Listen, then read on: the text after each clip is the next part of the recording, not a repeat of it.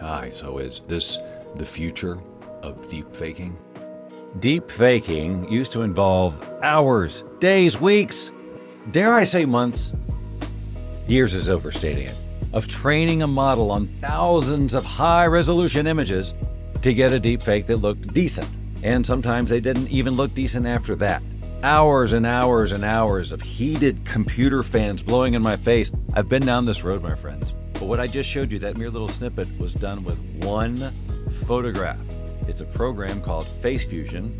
I'm going to link in the description how you can go get it, and I'm going to show it to you right now. So as you can see here, I have switched out my face for Harrison Ford's based on this picture right here that is took from the internet and dragged right there and dropped.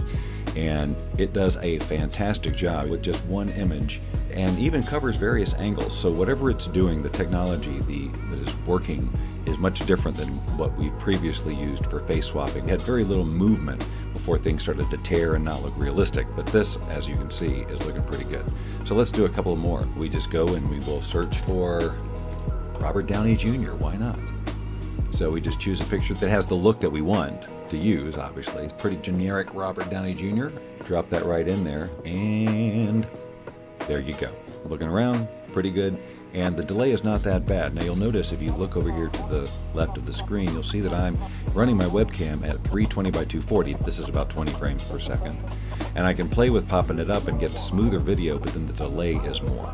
So this is pretty close to real time. Look, I can get right up in there, right up in there. And I can get way back here. I can play around, I can move, pretty solid. How about Steve Martin? Yeah, this is like the jerk era. Get away from the cans. Go back and get more recent Steve. We'll see what it does. It's okay. Let's do something more obscure. How about Mickey Rourke from back in the day, right? This is exactly what I'm looking for. Let's see what we got. There you go. Sure makes me want to clone all these people's voices for entertainment purposes only. Speaking of diner, well, that's Steve Gutenberg. Why not? We'll get some classic. Yeah, there you go. That's maybe a little older than 3 Minute Baby. I think it's there. I think it's there. It's just maybe a little thinner. How about some Steve Jobs? Doesn't really work for my face shape. Jeff Bridges. Yep, got the beard out a little bit more and put on a bathrobe. I'd almost be although the dude is actually much younger than this.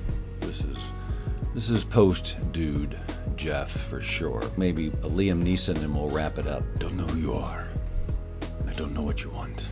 If it's money you're after, I can tell you I haven't got any. But what I do have are a particular set of skills. What would it do if I put a woman in there? It would swap the face out. What do you think? It's a face swapping software, but shall we try it? But with who? We could go with an obvious Scarlett Johansson, but you have to imagine different hair.